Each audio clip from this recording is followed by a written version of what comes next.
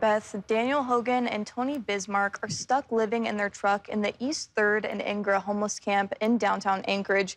The area is also known as Tent City. And while times are hard, Hogan and Bismarck say there's one thing keeping them hopeful: meals provided by an Anchorage Good Samaritan.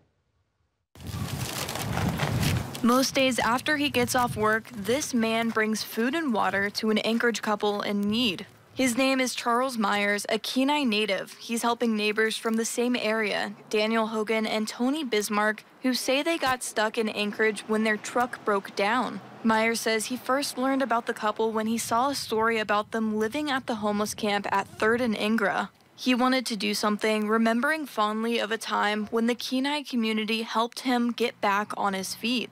They really need the help, and he can't leave her at the camp by herself because it's too dangerous. The couple has been staying at the camp for roughly 3 months. They've struggled to leave, especially with Bismarck requiring a wheelchair to get around. But Myers' work has been making a difference not only for the couple, but for their best friend too. He's dropped off 3 weeks worth of food to Hogan and Bismarck and includes food for their 7-year-old dog, Charlie. Man, that helps out a lot. That cuts out some of the stress right there. Because I'm worried about how I'm gonna feed him.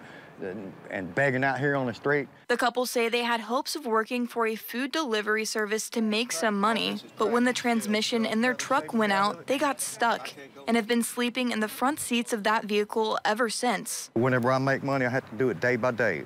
And being out here, this is like I'm like Daniel in the lion's den. This, man, it's all out drugs here. You can pull up, honk a horn, you can get anything you want. That's crazy. Never seen nothing like it.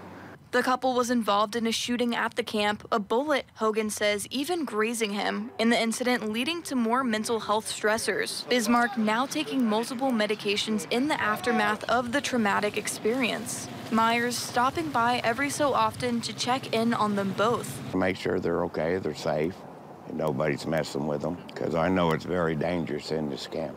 Worried not only for their safety, that somebody will try to come hit them up and rob the stuff, but hopeful that better times are ahead. As for the couple, they want to be out of the homeless camp as soon as possible. Hogan says he has spent all of his money on his vehicle, but says that as soon as they have a working vehicle, they will be out of Tent City. Beth? Anchorage